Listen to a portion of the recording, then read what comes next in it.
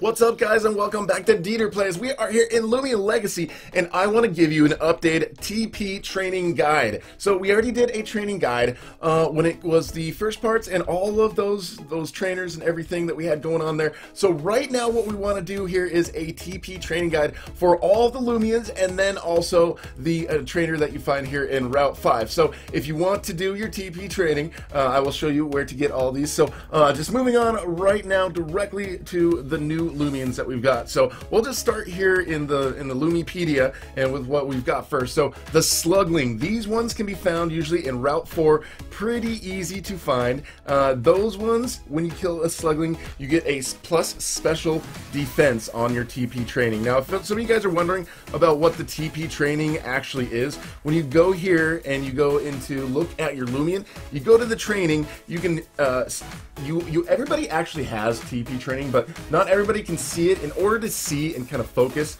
and know exactly where these points are going, so you can actually reveal that, you have to get this bonus little pass. It's a advanced stat viewer, and it's only 50 Robux. It's definitely worth it to be able to see that and to know where your TP training is, unless you want to go through and try to keep track of it on your own for each Loomian, but it's kind of hard to do that, and it's only 50 Robux. So basically, there's different TP things that you can grow: the health, the energy, the attack, the defense, special attack, special defense, and speed, or at least that's what we're going to call them. We can actually gain energy now. Like, we can actually gain energy. You can see on my Valkaloa, you can gain energy with some TP training. So we're going to show you how to do that and which ones to do. So we've already gone over now the Slugling, but the Slugling is plus the special defense. Now the next one that you're going to run into in the wild is the Kabunga.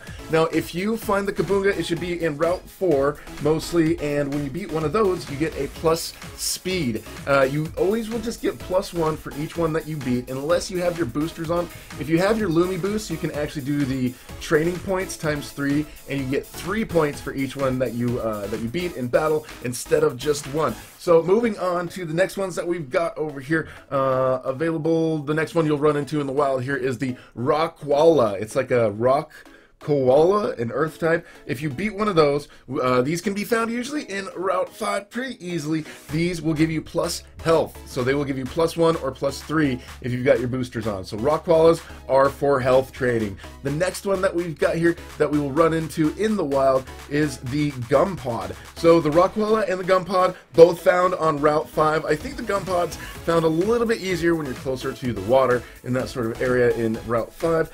When you beat one of these Gumpods, it will give you plus normal defense. So if you're wondering which one's the normal defense, just to give you guys a little reminder over here in the training, that's this one right here, the one with the little fist. So we call that one the normal. I call the other one the special. Some of them have more focus on normal attacks, some of them have more special attacks, some of them have both. Like this one seems to have more normal attacks, but if you can kind of focus your training on a certain type of attack, that's usually a good way to do it. So let's see, what else do we have here?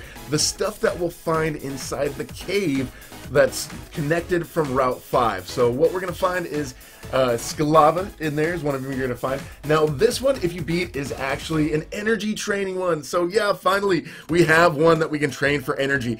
We haven't had one up to this point that we can use to train for energy to build that up. So now we actually have that. Scalava is your choice if you want to go for that. Now what we have next is the Claytall, or the Kraytall. If we take the Kraytall and we defeat that guy, also found in the cave, you get plus on the special attack.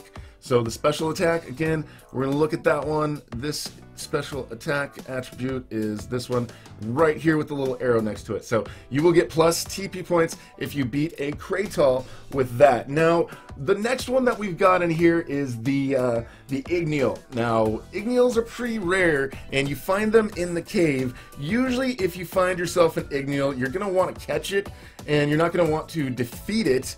Because they're pretty rare to come across, and once they evolve, they turn into this guy right here, which is pretty cool. But if you do defeat an Igneel, as you can see in the video, I've made sacrifices. I killed an Igneel so I could find out exactly what the TP training was, and it was plus on the energy as well. So this Igneel right here, if you beat them, they're plus the energy attribute. So there's the Skilava and the Igneel, which will give you energy, but again, I highly recommend if you run into Igneels, try to just catch those guys and hold on to them and use them for training, because something tells me hopefully they will actually be pretty good in battle in the future. Alright, now for this trainer over here, when you run to the top of the stairs in Route 5, I think this person's name is Jenna. You can actually leave Route 5 and come back and keep battling this person over and over. So when you battle Jenna, Jenna has a Cynomoth and a Terrafly. I'm still not sure if I'm saying that correctly, but this battle definitely is very useful when it comes to TP training. You get +2 regular attack, +1 regular defense, +2 special attack, and +1 on speed. So if you guys are doing the training to get EXP, when you're doing this, it might kind of build up something that you don't want necessarily as far as training for PvP battles, so you might have to end up going back and erasing one of those. So yeah, you might have to go back and get rid of one of those, so you don't want defense or special attack. You might have to do some other training later on, but this is a very useful person to go up against when it comes to experience training. So yeah, you get 2 special attack, 2 regular attack, +1 speed, and +1 defense from this person. So I hope this has been helpful for you guys. If you're new, would love to have you subscribe and hit that notification bell so I can keep you guys updated about all the cool stuff here in Loomian Legacy, and we can do some battles, and I can do some giveaways and stuff like that. So thank you so much for watching, and we will talk to you guys later.